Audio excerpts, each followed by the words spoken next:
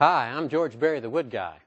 Most woodworkers will tell you that it's impossible to cut a circle on a table saw, but I'm here to tell you it's easy, and I'm going to show you how to do it.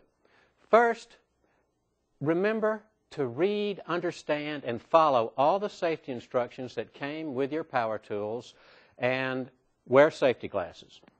Now, to cut a circle on the table saw, you need a sliding table. This is my sliding table. I've had this for 20 years. Has two runners on it that fit in the slots on the table. So use it for cutting true 90 degrees instead of worrying with your miter gauge all the time.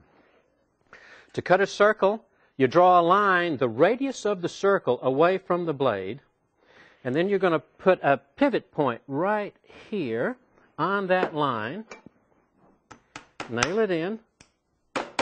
Then you need to cut it about 1/4 of an inch or so above the surface of the table and file it to a point so that you can use it as a pivot when you're cutting your circle.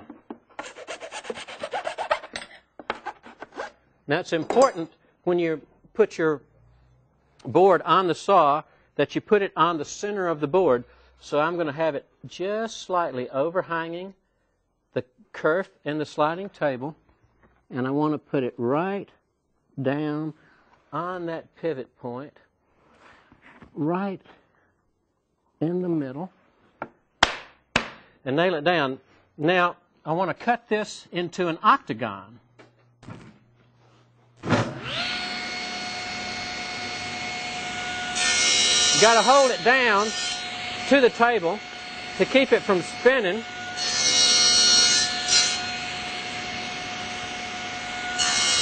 So you just cut the corners off, and then you cut the corners off again, so you're actually making sort of a 16-sided figure.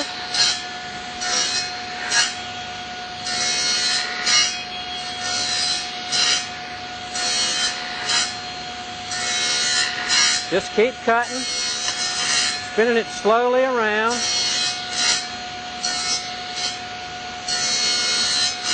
Then you sort of advance the work and spin it, and you're just nibbling off a little bit at a time. Just nibbling off. Then you move it a little forward, take a little more off. Then moving a little bit forward until you got the exact radius.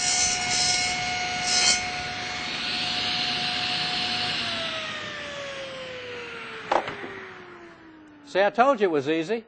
If you'd like to see some more tricks, visit me at my website, woodguy.com.